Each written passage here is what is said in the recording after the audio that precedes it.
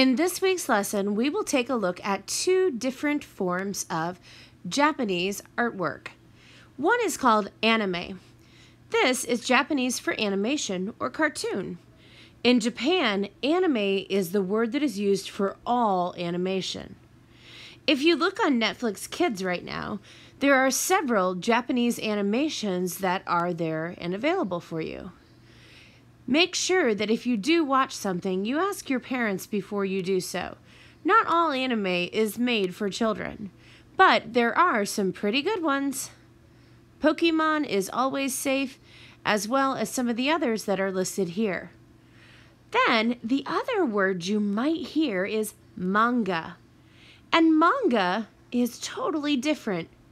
Manga is a Japanese comic book.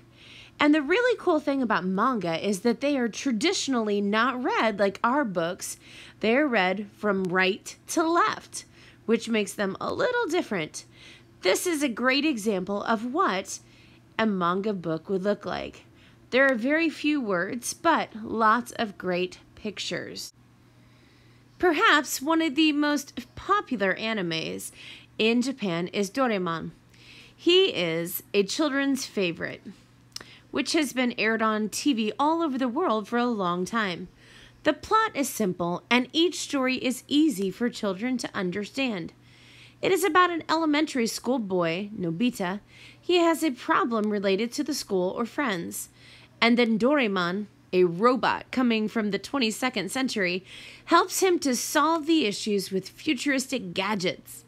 You can enjoy the anime with one-shot episodes, while the long series anime consists of thousands of episodes. Doraemon has been made into movies and as a 3D computer anime for recent years. And perhaps one that you're a little more familiar with, Pokemon. Pokemon is the greatest Japanese family-friendly anime that is watched by domestic and international kids. It's also known for the popular video game since the first title was released in 1996. The protagonist, Ash Ketchum, who is known as Satoshi in Japan, sets out on a journey with his Pokemon, like Pikachu, to become a Pokemon master. There are numerous big fans of Pokemon around the world, which include not just kids, but adults. Recently, there was a new movie that came out that was Detective Pikachu, as well as the popular Pokemon Go game. And currently, Pokemon is in the Happy Meals at McDonald's. So, what exactly makes anime different from the American cartoons? One thing you will notice about Japanese anime is that they have exaggerated eyes. A lot of times they will be unnatural eye colors. You might see fun shades of green or purple or gray. The eyes will capture more light than your eye ever would in a picture. You will see little reflections of white on each of the eyes, and typically their eyes are very large. You will also see some notable shine. One thing that's interesting is that their eyelashes are simplified and the ink is much darker around the eyes than any other feature on the entire character. Another characteristic of an anime character is that their hair. Frequently, they use some very unnatural hair colors. It is not abnormal to see purple or gray or blue hair on many of the characters. Their hair is somewhat see-through as well. Even though the hair covers their eyes and eyebrows, you're still able to see them. And my favorite thing, their hair defies gravity.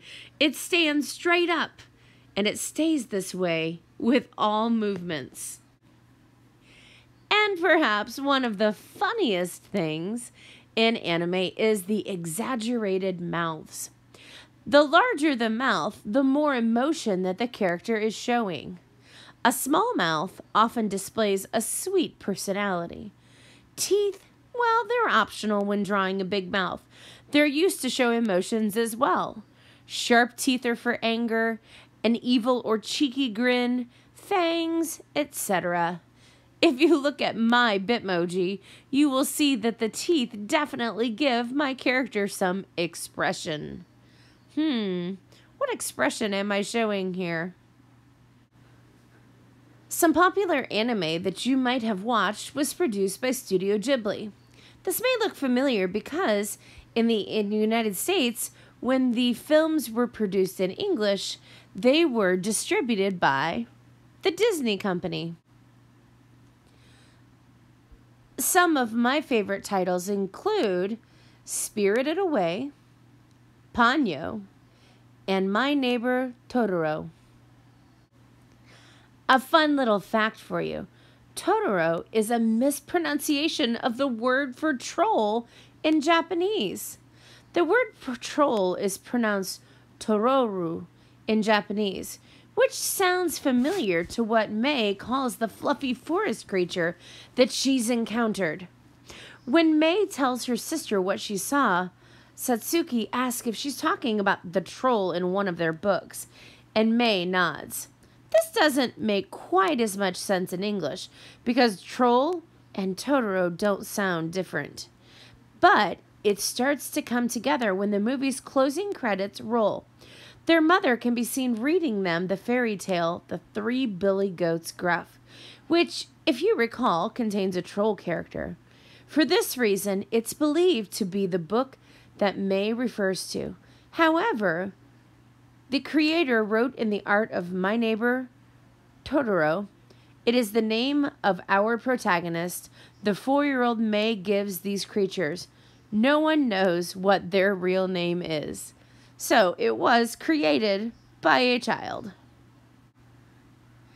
Totoro is pretty famous. If you look carefully in this picture from Toy Story, you might see him hiding on the floor of Andy's room. Do you see him? He has made several appearances in many of the Pixar films. Meet Hayao Miyazaki. He was born in 1941. A few fun facts about him. He is the great mind behind many of Studio Ghibli's work. One thing I thought was cool was that he has a love of airplanes, and his love of airplanes is very evident in many of his anime films. In fact, the word Ghibli, the name of his studio, is actually an Italian word for a summer wind that comes from the Sahara, affecting several countries in northern Africa and southern European countries. There was also a World War II aircraft from the same country which garnered the same nickname. Its name indicated the studio's ambitions to be a force within the animation industry. And yes, I think they have totally nailed it and lived up to that name. One other thing that's quite interesting is that Miyazaki does not start all of his films with a script. He starts by drawing. The other thing that is interesting is that many of his protagonists, or the main character that the anime is about, are about strong girls. Well, now it is your turn. I want you to grab some scrap paper, some markers, crayons, and try your hand at drawing some Kodomo anime. This is the type of anime that is geared towards children. There are several tutorials to choose from on the Global Studies site. Or you can even try to turn yourself into an anime character and draw your self-portrait. Don't forget to use the exaggerated big eyes, exaggerated big mouth, and the hair that defies gravity. Share your creation in the Flipgrid when you're done. I can't wait to see what you create. If you don't want to draw yourself as an anime, that's all right. There are some other very fun things to draw. There are several Pokemon tutorials, as well as some kawaii. Kawaii in Japanese means cute. Things like sushi and Japanese favorites from Sanrio, like Hello Kitty. All right, have a great time, and I will see you back here next Monday. Have a good week, everyone. Sayonara. Arigato.